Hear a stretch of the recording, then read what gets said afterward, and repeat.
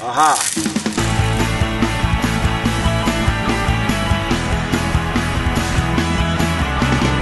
As you know, concrete is placed over a sub-base of compacted aggregate. What's important as a flooring contractor is to know if there's areas of the concrete that may have lost their contact with the sub-base.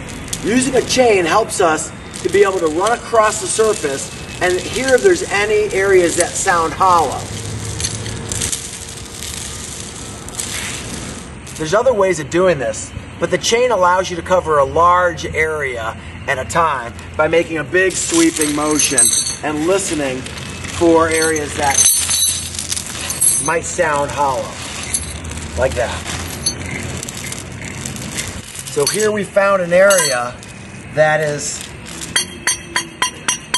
making a little different sound. So this is an area we'd want to investigate to hear if we can see. Now I can feel a vibration here. This could indicate that it's a patch that maybe has lost its bond or that it's not making contact with the sub-base. So we found a spot, now we tap. Can you hear that difference?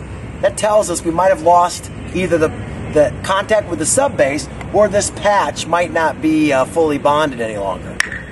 It also helps identify previously coated floors, like right over here.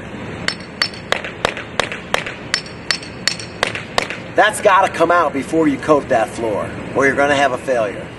Call us at Rock Tread or plan on attending the next Rock Tread Institute to get more information on our superior line of coatings.